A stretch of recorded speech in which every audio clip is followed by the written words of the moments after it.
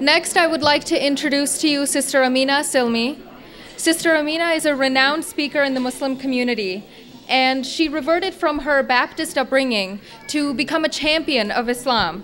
And the story of how she came to Islam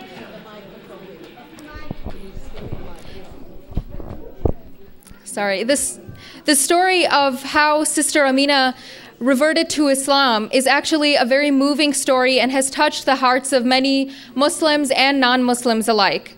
She is also a very passionate speaker about family issues, and today she will be speaking about the impact of Muslim women in America, and this is a topic that she has discussed on various occasions, and it's a topic that really reaches home to many people, and is a topic that she's very passionate, and she's a very powerful speaker on this topic. So please welcome Sister Aminah.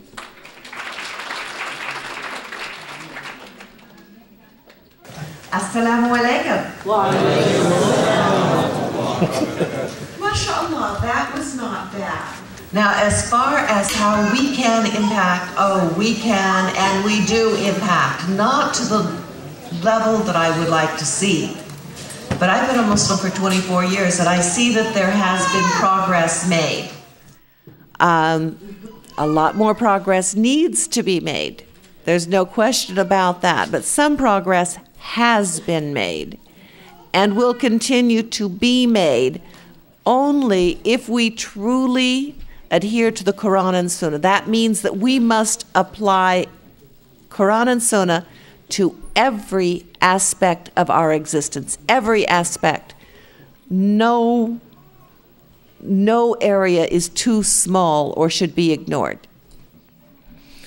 We are, as Muslims, called on to always enjoin the right and forbid the wrong. We should never just sit quietly and let things happen. We absolutely cannot sit back and complain about what happens. We have no right to complain. We make a difference. The International Union of Muslim Women has a motto. We say, Muslim women making a difference. That's who we are. We make a difference. When we see something and we don't like the way it is, we change it. And that's how every Muslim is supposed to be, male or female. We have a lot of cultural ideas that have polluted our practice of Islam. We have a lot of ignorance, actual ignorance, that affects the way that we present Islam to people. And when we talk about having a truly dynamic impact on people, making a statement, making a change, then we have to get serious about how we relate to them and how we explain things to them. Now, in the Quran, it says that we should speak to people in the best way, in the way that they would understand. And you consider that when you're starting to talk to people. And yes, I'll talk about hijabs, so relax and quit grinning.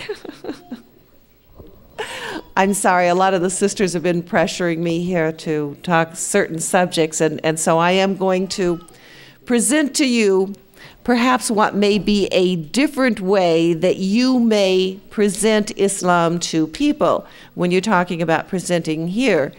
And it has a very definite and very strong impact.